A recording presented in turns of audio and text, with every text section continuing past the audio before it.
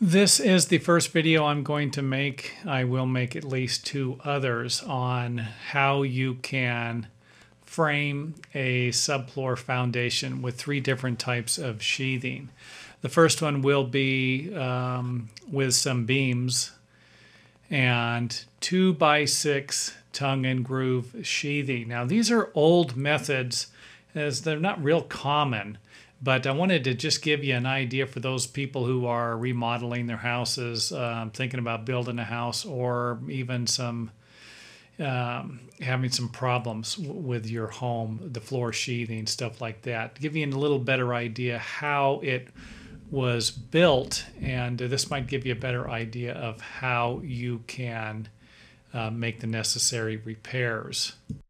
Obviously, I'm not going to cover all the details, but this will give you a pretty good idea. Let's start with the piers there. The concrete piers be the main structural supports for the interior of the floor. And you might have more, you might have less. It just depends on the size of the house. I'm not going to go into details, like I said, because it varies. The size of the house, the size of the beams, the footings, stuff like that. So I'm not going to, just kind of, again, just a basic idea here.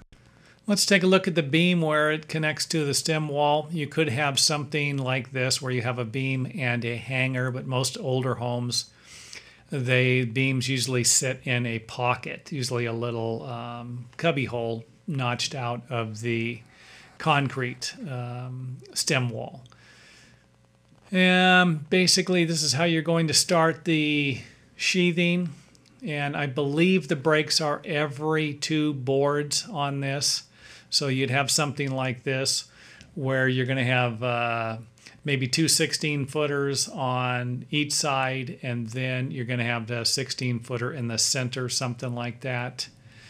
And you can see here where it's broken. There's 2 solid boards and then a break. And again, this is self-explanatory. The next picture is going to bring this one home, ain't no doubt about that. Here's what it would look like after it was completed. And again, you're going to need to check with your local building codes. Things might change. You know, the structural engineer might have other requirements. You might be able to go 3 boards, might be able to go 4 boards. They might want 1 board to break every board. And this is tongue and groove 2x6, so it will lock into the other pieces, giving you a nice solid floor. Now, I have seen the beams when we go back to the span of the beams. I've seen them as far as 8 foot wide, 8 foot apart, 8 foot on center, I should say. And so that's a big span for something like this. I don't know if 2x6 by itself would span that far, but with the tongue and groove, it definitely can, and really does create one heck of a sturdy floor. I am shocked. I built a room addition years ago and had a few pictures. Here's what they look like, if you can see the subflooring and the beams that they used, kind of give you a better idea how it was constructed.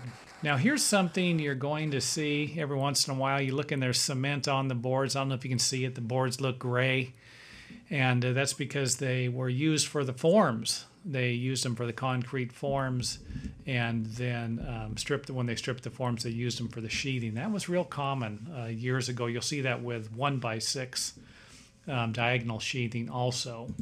That wraps up this video. I'm going to put another link to the next video. I know I'm going to make at least 3 videos on this, just to give, like I said, give you a better idea how these things are built and what you might be dealing with if you're doing any types of repairs.